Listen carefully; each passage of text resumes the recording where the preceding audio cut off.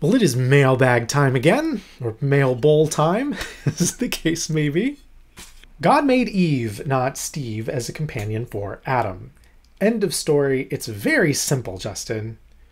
I don't know why Eve and Steve and Adam are all in quotation marks. If I had a nickel for every time that I've heard the Adam and Eve, not Adam and Steve thing, I would have, well, I'd have a lot of nickels. First of all, I don't think this is a good argument. There are some reasonable biblical arguments you could make against same-sex marriage. This is not one of them. To say that because the first couple was heterosexual, therefore means all couples must be heterosexual, is such a weird stretch. Honestly, it would be like saying that because God tells Adam and Eve, be fruitful and multiply, every couple must therefore have kids.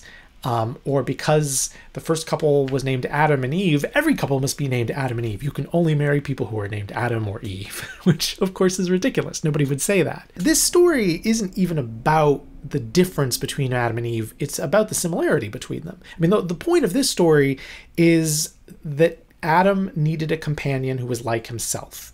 God starts off by looking at creation and saying that all of creation is good, and then saying, oh, actually, one thing's not good. It's not good that the man should be alone. Which part of that is God recognizing, hey, Adam needs somebody besides just me. And God looks at all the animals and brings all the animals to Adam in a weird moment and says that there are no suitable companions for Adam among the animals. So Adam needs a companion like himself, not God, not an animal. God then makes Eve, who Adam calls bone of my bones, flesh of my flesh. And the point here is, look, Adam needed somebody like himself. Now, of course, Adam and Eve are different. Of course they are.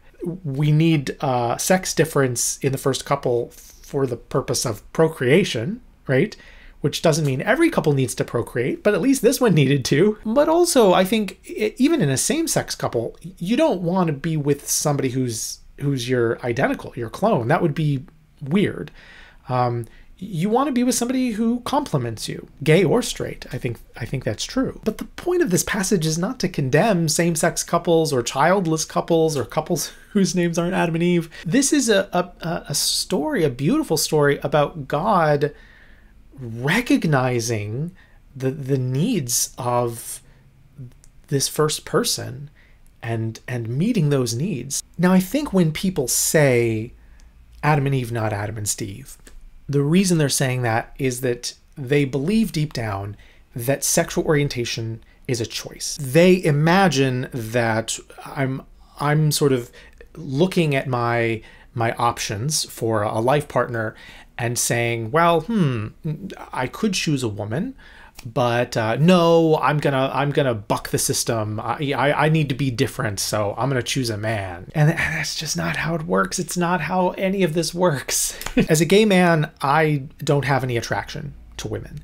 I know, this is a more complicated discussion if you're bisexual, but I'm not. I'm gay. This person was writing to me, I can't make myself be attracted to women. So in this text, we see that God doesn't just create a friend for Adam. God creates a sexually attractive partner. Adam and Eve have a desire for each other.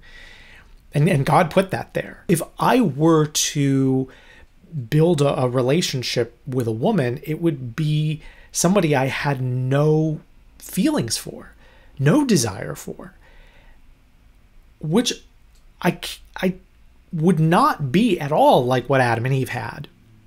So my choice here is not between, a male or female version of this relationship, between heterosexuality and homosexuality. My options here are be alone or be with someone I feel nothing for and potentially ruin their life, which I just couldn't do in good conscience, or have the closest thing that I'm able to have to what Adam and Eve had, a loving, mutual relationship with somebody, mutual desire, mutual attraction, serve God together like Adam and Eve had. But in my case, that would have to be with a guy. That's the only option that I have if I want to have that kind of relationship. if your message to me is that I have to be alone, I would hope that you would feel like you would only be able to communicate that message to me through tears.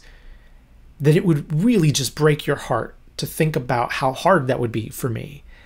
And this kind of flippant message is not that. This is not the message of somebody who's really considered what life looks like for a gay Christian and whose heart is breaking when they say, I'm so sorry, but the Bible just won't allow this thing that you want so badly. This is the message of somebody who really hasn't thought much about it. Anyway, I hope you've enjoyed this video. Thanks so much for watching. If you feel led to, I would love it if you liked and subscribed, because those things will help boost me in YouTube's rankings so that more people will see this. Also, if you want to help me make more videos like this, I would love it if you would support me on Patreon. You can do that by going to geekyjustin.com/Patreon, where you can learn about what Patreon is if you don't know about it and what kinds of rewards you can get. But whether you do or not, thank you so much for watching, and I will look forward to making more of these videos for you very soon. Keep those comments coming. Even if you disagree with me, keep them coming. It's fun times. It's fun times.